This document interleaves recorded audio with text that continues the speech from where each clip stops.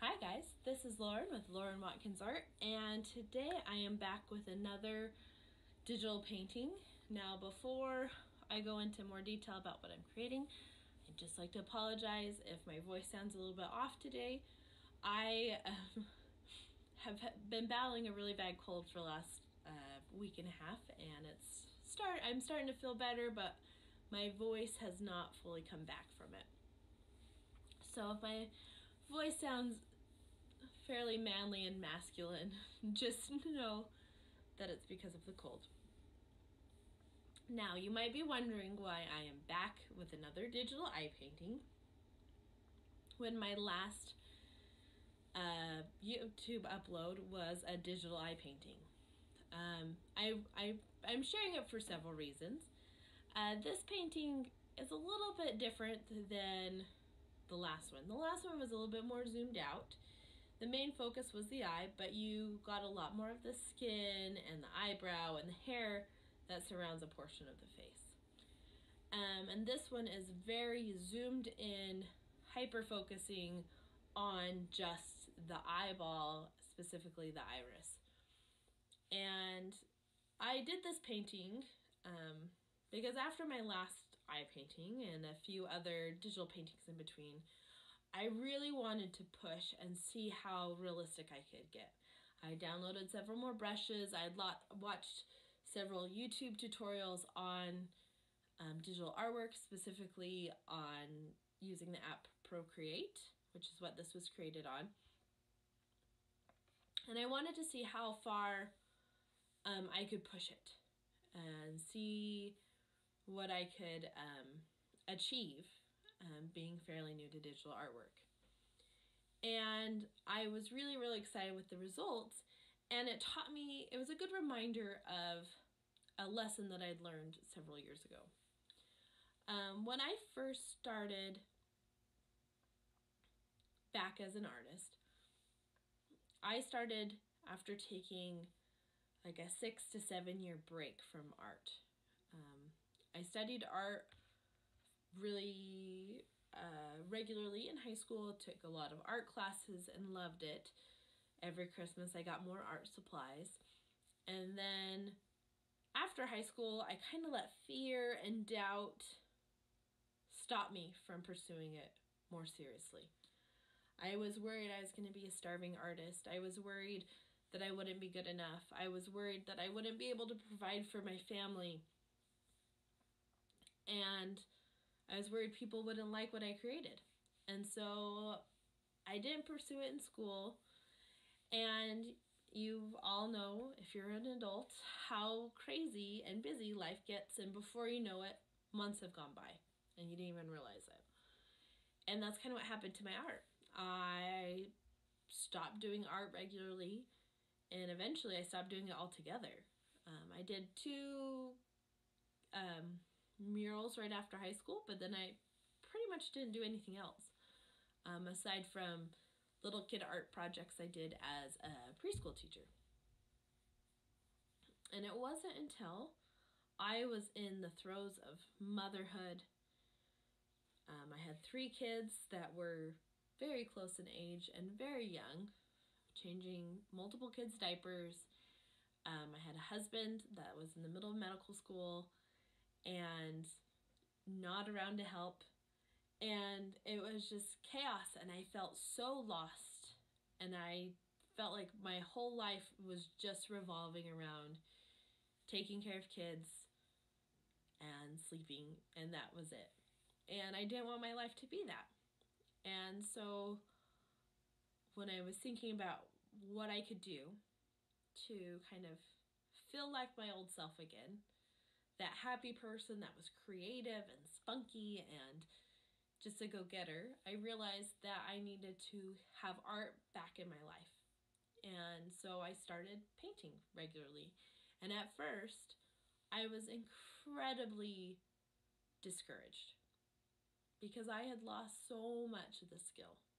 And I was worried that I wouldn't get it back. It's an irrational fear, but it was a fear. I was incredibly worried about where I'd end up as an artist. And if I could get back to where I was even just in high school. And so what I did was I made a deal with myself, or I challenged myself to draw every day for 30 days. Now, remember, I had 3 kids that were less than 4 years old. And so taking the time to paint regularly was a challenge in itself. And so I took it on. Some days it was only 10, 15 minutes, and I just drew in a little sketchbook I had bought. And some days I spent several hours doing it. At that point, I learned to say, it's okay if my kids don't have 100% attention from me all day long. If they're happy playing with their toys, I have permission. I can give myself permission to go work on my own thing. Or it's okay to not clean the house during quiet time and instead work on a piece of art that makes me happy.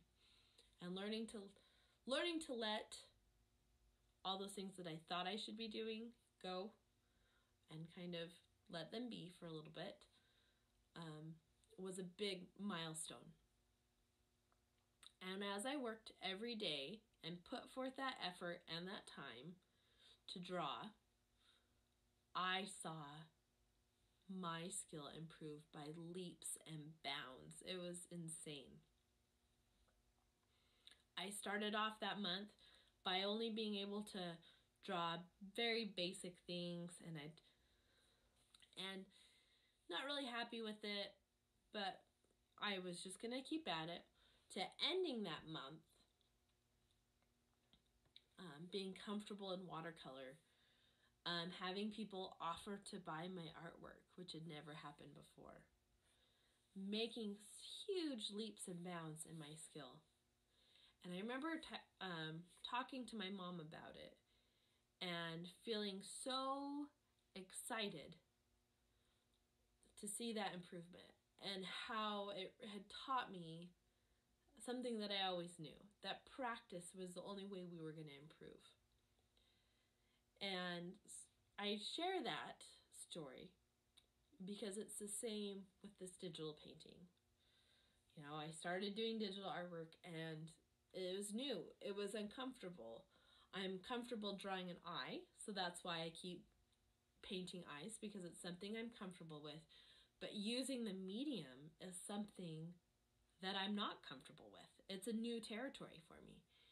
And I took the same approach with that as I did when I first started art.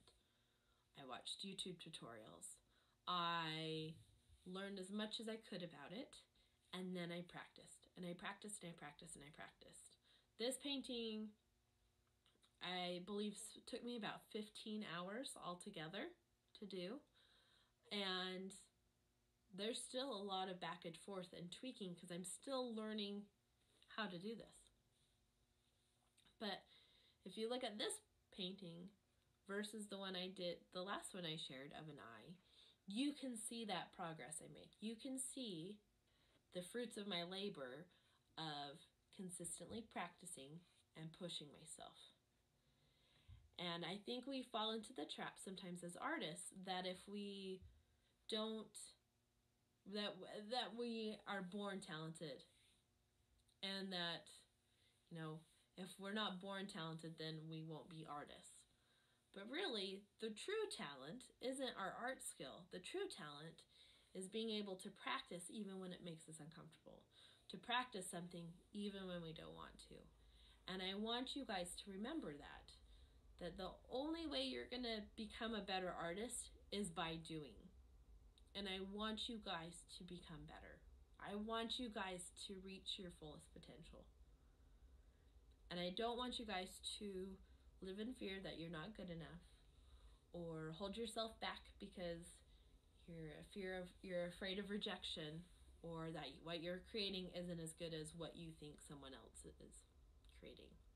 I want you guys to focus on what you can control, which is how much you practice and how much you learn. And I think if we changed our mindset in society, instead of saying, oh, you're so skilled at that, instead of saying, I can tell that you have worked really hard to develop that skill, I think we would feel better about ourselves, and I think we would encourage others to keep trying and to keep practicing.